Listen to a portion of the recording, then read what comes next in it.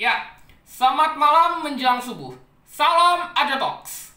Saya akan mengulas sprint qualifying GP Emilia-Romagna yang berlangsung dramatis mengingat Verstappen berhasil comeback setelah start buruk dengan memenangkan balapan ini sekaligus meraih pole position untuk balapan besok.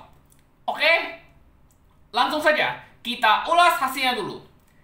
Max Verstappen memenangkan sprint race ini di depan Charles Leclerc dengan jarak hampir 3 detik di depan. Di peringkat ketiga ada Sergio Perez dan Carlos Sainz keempat, membuat baris pertama dan kedua diisi oleh Red Bull dan Ferrari. Di peringkat kelima ada Lando Norris, diikuti rekan setimnya Daniel Ricciardo ke-6, sehingga baris ketiga diisi oleh dua McLaren. Bottas dan Magnussen start ke-7 dan ke-8, dua pembalap terakhir yang meraih poin di sprint race. Sedangkan Alonso dan Schumacher melengkapi 10 besar untuk balapan besok. Di luar 10 besar ada George Russell, Yuki Tsunoda, Sebastian Vettel, Lewis Hamilton, Lance Stroll, Esteban Ocon, Pierre Gasly, Alexander Albon, dan Nicolas Latifi yang finish di balapan ini, sehingga mereka bersembilan akan start pada tempat itu juga.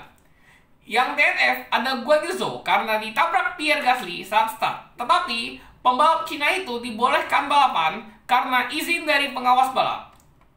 Sekarang kita menuju jana balap. Charles Leclerc langsung memimpin di depan dengan start yang bagus.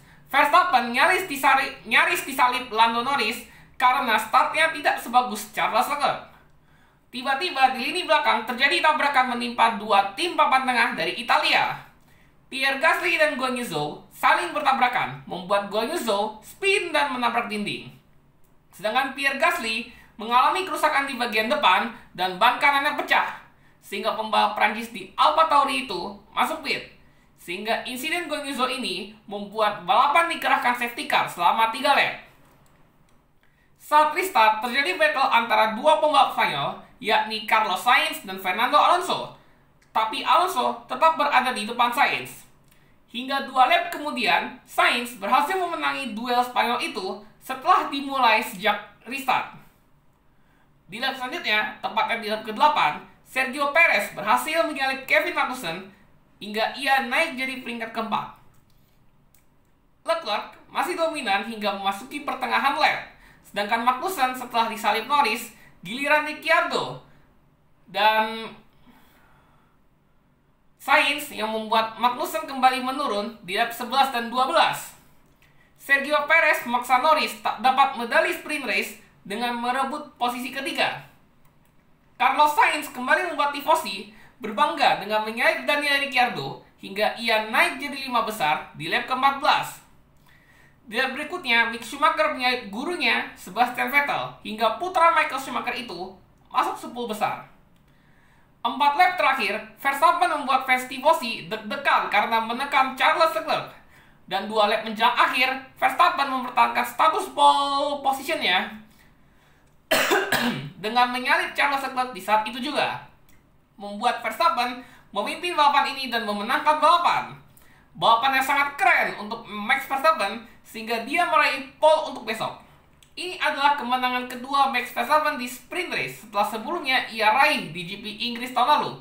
Pole ketiga di sprint race ini karena satu yang diuntungkan oleh penalti dari Valtteri Bottas karena pergantian power unit di GP Italia tahun lalu itu juga.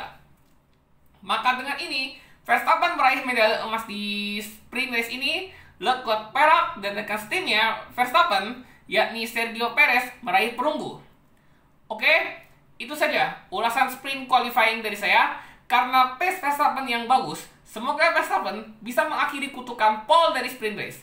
2 pole sebelumnya berakhir dengan tabrakan atas Lewis Hamilton. Satu ditabrak, satunya sama-sama tabrakan.